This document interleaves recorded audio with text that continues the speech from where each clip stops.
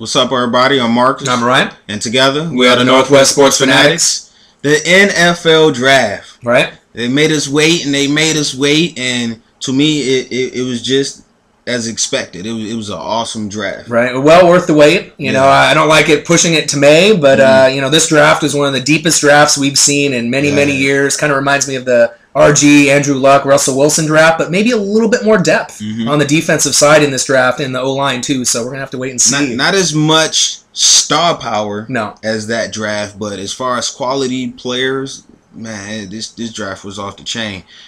So we just want to give you guys our top 10 teams from this draft that we think had the best draft. Right. And so we want to start off with the Cleveland Browns. Cleveland Browns. Johnny Football, you know, obviously he could be the franchise guy. They're not really treating him like it right now. It seems like they're trying to tone him down a little bit, but I do think that he will pan out, and it may take a while, depending on with the Josh Gordon suspension. We're gonna have to kind of wait and see. But their defense has always been in the top 10 in the last few years, so I do like the Johnny Football pick, and Justin Gilbert.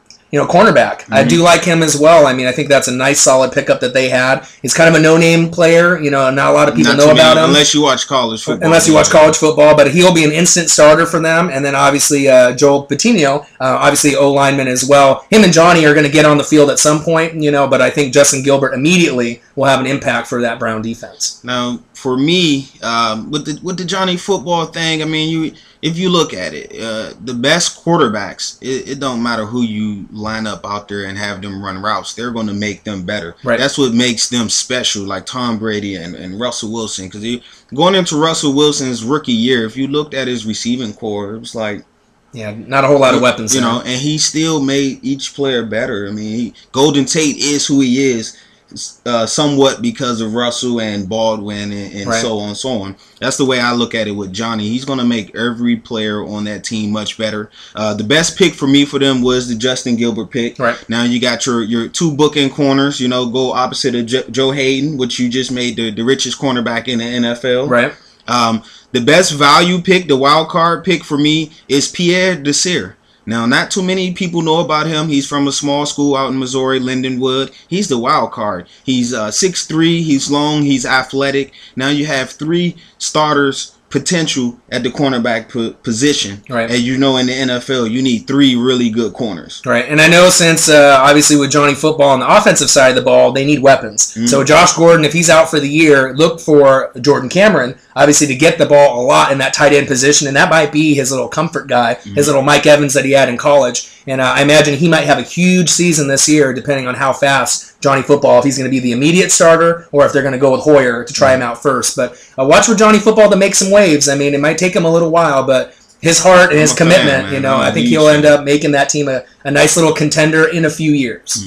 All right, and so the next team we thought had a great draft. We're going to go with, of course, the Houston Texans. Right, great draft. When you draft number 1, you can't help but to have a great draft. Right, absolutely. Jadeveon Clowney, the next maybe Julius Peppers, in the draft. I like his size. They do question his heart and his commitment to the game, his motor. But I think once he gets out there with Watt, he'll show that he is worth the number 1 pick out there as well. But they had some other nice picks too on offense and defense.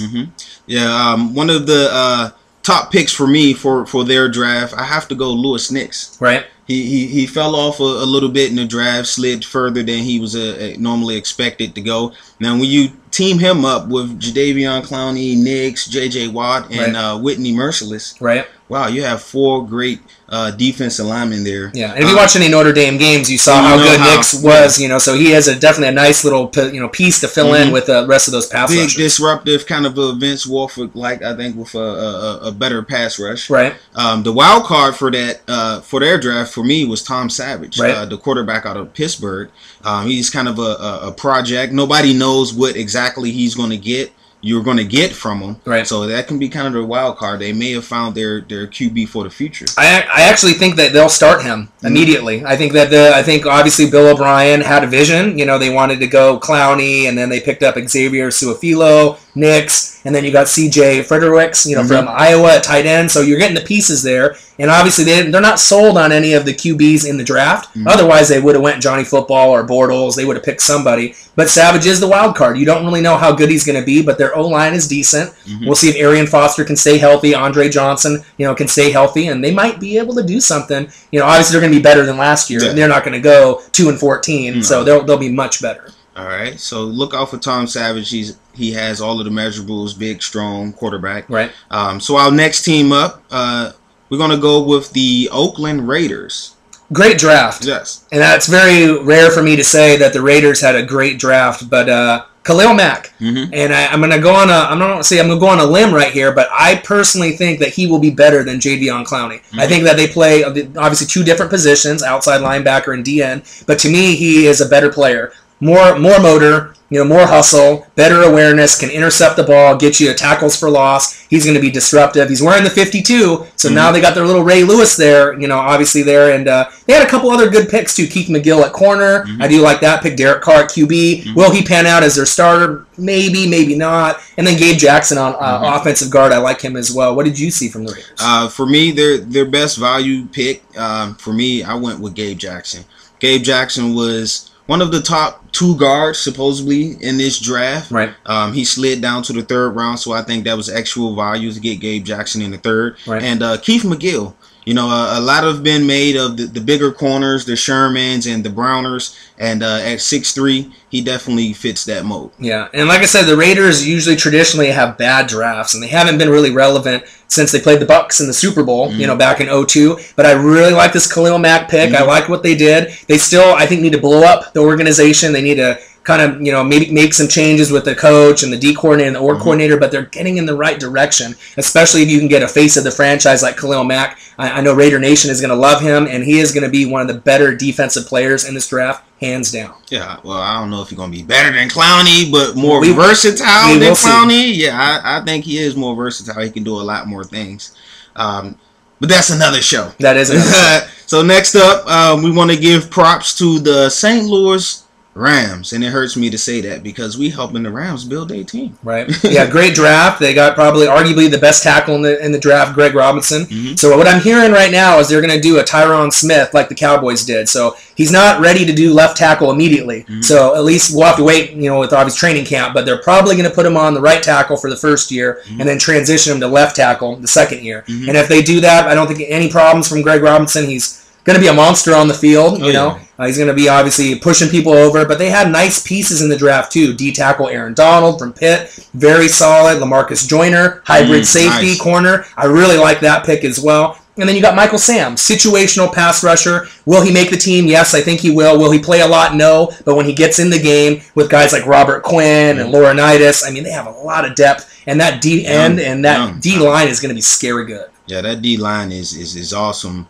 For me, the best pick for me for the Rams was Trey Mason in the 3rd round. Right. You've been searching for your franchise running back ever since Steven Jackson left. You tried Richardson and you tried Zach Stacy, and now you have Trey Mason, I think can be a 3-down back. He has to improve on his blocking on passing situations. Their best value, of course, Michael Sam. Right. You get the SEC Defensive Player of the Year in the 7th round. Right. So it's proven that he can play. So I think you got to steal there in the 7th round. Yeah, I think so too. And I think a lot of people question his toughness, can he make it? And I think he can. And I think the organization like the Rams was a good organization for him to go to. Perfect fit. I felt like the only other organizations that would have been able to carry him in the right way was maybe be Indianapolis Colts or maybe like New England Patriots. But I think the Rams with Jeff Fisher, that was a good solid pick. And he might surprise people. Is he ever going to be a Pro Bowler? Probably not. But will he be a good situational pass rusher? Yes, I think he will. Yeah, a great pick. He went to school in Columbia, Missouri, which is about an hour and a half. So that's why I wasn't that much hoopla in St. Louis because they already knew. Yeah, they knew how good he was. All right. So next up, we want to go with our next winner, San Francisco 49ers. Arguably the best draft in the NFL. Getting rich. Right. Wow. Yeah, I mean, they had a handful of picks, the most picks in the draft, so we didn't know how they would trade up or trade down, but a lot of good quality players that no one knows about. First, Jimmy Ward, nickel, defender. I mean, this guy is going to be plugged in immediately in the secondary. Carlos Hyde at running back, so maybe LaMichael James on the way out. Frank Gore's getting a little older, you know what I mean? So they have some players where they can kind of rotate, but the best pick to me was the center from USC, Marcus Martin. I really like him. I think that he's very underrated. I think you can plug him in immediately. Brandon Thomas has good size on the line too. And then also another wild card pick, Chris Borland. Yes. Right, Chris Borland, linebacker. He lacks size, right, but he has a really good motor and he's a tackling machine. Yeah. Will he start immediately? No, but watch for him on special teams because I guarantee he'll make some plays and eventually he may be able to get some more playing time, especially with Navarro Bowman out with the injury. Yes. There'll be some room for him. Yeah, Chris Borland, man, wow, what a player. He reminds me so much of Zach Thomas. Yeah. Wow. Yeah. So he's the our age, new age Zach Thomas. Right. 49ers, for me, you mentioned the Jimmy Ward. You got Jimmy Ward, and now you pair him with Eric Reed. Right. So you got a safety tandem for years to come. So you're set there. My best value was Brandon Thomas. Guard out of Clemson was highly thought of as the best guard in the draft. Right. But he tore his ACL. So you're picking him, redshirting him this year, get healthy, and hopefully next year he'll come back 100%. Right. And to lose Dante Whitner, right, and to lose, Deshaun Goldson, two Pro Bowl safeties that were considered top 3 or 4 in the last couple years besides Earl Thomas, the best in the NFL. And then to put Antoine Bethea, to bring him in from the Colts in this draft that they had, you're not really losing a lot. It sounds like you are, but the way that they're drafting, I mean, they are going to be scary good. Are they going to be as good as the Seahawks? As they were last year, who knows? But they are drafting very well. And Harbaugh, you picked the right players in the draft. Yeah, shout out to the 49ers. Next up, we want to go with your squad, the Bucks, the Tampa Bay Buccaneers. Right. I think we're on the up and up. It's going to take I don't know how many years it'll take with Lovey and how many they're going to give him, but excellent draft. I know I was disappointed with the Johnny Football. I wanted their franchise QB, but I can see where they're going. They're kind of building the mold that Lovey had at Chicago. They want big, tall, wide receivers and tight ends, and they hit it right on the head in the draft. Mike Evans. Johnny Football's favorite target, 6'5", good hands, good speed. That's a good red zone, obviously, threat. And then they picked in the second round, right, tight end from UW out here in the Northwest, Austin Seferian-Jenkins. And he's a top 3 tight end, so I think you pair him up with V-Jax, and you got a lot of tall players, so that's nice, good red zone weapons. But some of the sleepers, running back Charles Sims. See, I kind of questioned this pick in the beginning because you have Doug Martin there, but Doug Martin's more of a workhorse, kind of smash mouth running back. Charles Sims is more of like a Darren Sproles, poor man's Darren Sproles. He can catch it out of the backfield. He's going to give the looks for, obviously, the coordinator, Jeff Tedford, to see if we can open up the offense because we were the worst in the NFL. Obviously, in offense, we just can't score the ball. Defense is good, but we're going to have to wait and see how that pans out. And I do like Robert Herron. 6th-round wide receiver pick. He's small. He's a speedster. Out of Wyoming. Will he get the ball? Will he get to play? I'm not sure, but I know with a speedster like that was a nice little blend of picks. What did you see? For me, I think even though you got Mike Evans, I think the best value was the Seferian-Jenkins pick. Right. Big tight ends that's fast, can jump, can make people miss. They don't come around often. No. So I think that was a good grab to kind of fit the mold on what Lovey built in Chicago. So they needed that big tight end. I love that pick. And Charles Sims. As you mentioned, he's a different kind of back from Dougie Doug. Right. Kind of Sproles-like. Right. Is the word that I would use to describe him. He can catch the ball at the backfield. You can give him draws and little screen plays. So he should be exciting, and also he should help out in the return game as well. Right, and Tampa did not draft one defensive player in the draft. And I've never seen a team go all offense, and obviously my team needs it. But I think I'm kind of building the mold. I mean, I don't know how many years it's going to take, but eventually a wild card berth in the next couple years I don't think would be impossible to think, especially with these weapons that they have if they can stay healthy. But we do have a good coach now, so I'm really happy about that. So shout out to the Bucks for a great draft. Next up, we're going to go to Chi-Town, the Chicago Bears. Great draft. Wow. Great draft. Kyle Fuller. Exactly. Arguably the best corner in the draft. I like him a lot better than Justin Gilbert for the Browns. Very polished. I watched him, quite a bit. He is coming off a few injuries here and there, but they had some really good quality picks. Kadeem Carey, I think in the 4th round from Arizona.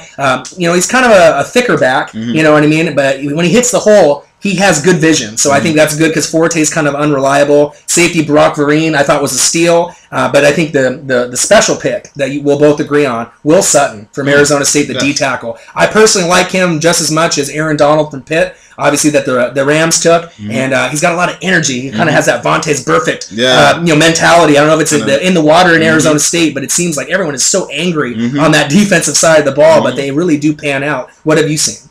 For me, of course, Kyle Fuller. He kind of crept up on me. I was looking at Gilbert as the best, or Darqueze Dennard as the best corner, and then Kyle Fuller just started shooting up the boards. And as I watched more tape on him, man, this kid, he kind of resembles to me D'Angelo Hall. Right. He's fast. He's aggressive. He goes for the pick. He plays the ball. So that was a great pick. And of course, Peanut Tillman left, so you need someone to pair on the other side of Jennings. So I love that pick. And Will Sutton, man, wow. You lose Melton, Henry Melton, who before he tore his ACL was, besides Geno Atkins, probably the best D tackle in the game. Right, playing well. Yeah, awesome. You lose Peppers. Right.